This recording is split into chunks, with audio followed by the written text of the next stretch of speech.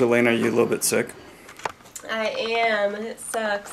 I mean, it doesn't suck because I'm getting better, but yeah, it seems like it was just going around, like everyone was getting sick.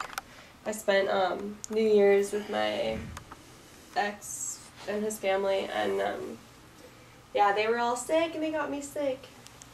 Was it the flu or just a cold? Honestly, I don't really know. Like, what is the major difference between a flu and a cold? Well, you had a high temperature maybe. Did you have a high temp?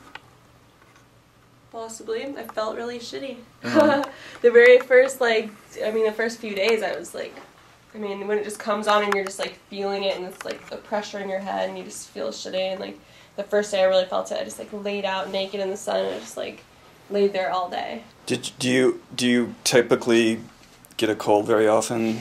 No, I usually don't, and I was even like convinced I'm not gonna get sick because after like I was around them I'm like, oh, I still feel fine, you know. But I think it takes a few days for it to kind of settle in.